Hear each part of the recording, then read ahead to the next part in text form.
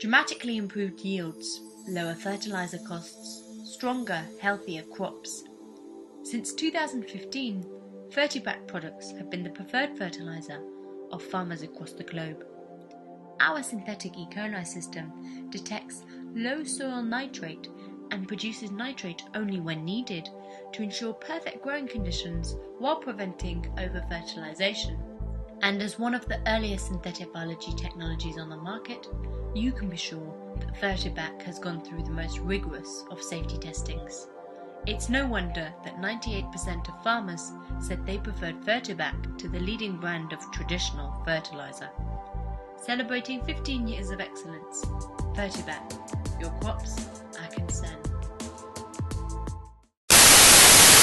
We've just received a report from Singapore where a further 12 people have fallen victim to the blindness epidemic. The outbreak has been traced to rice imported from Thailand, where a chemical spill has contaminated crops. Affected crops have been destroyed, and many countries have banned the import of Thai rice, although according to the WHO, rice secured from other areas is safe to eat.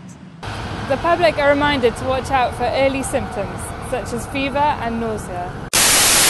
The EU has today approved a ban on imports from Southeast Asia after a WHO investigation found that samples of rice crops from Laos, Cambodia and Vietnam have been contaminated with the toxin associated with the blindness pandemic. The investigation was launched last week after dozens of new cases appeared in Europe, having previously only been associated with the Asian continent. The results of the investigation revealed that the toxin originates from a mutation in the bacteria used in the popular synthetic fertilizer FertiBac. It's also been found that the safety mechanism preventing transfer of FertiBac genes, known as gene shield, has been degraded. The toxin-producing genes are now spreading to wild-type bacteria, although it is not currently known how far this is spread.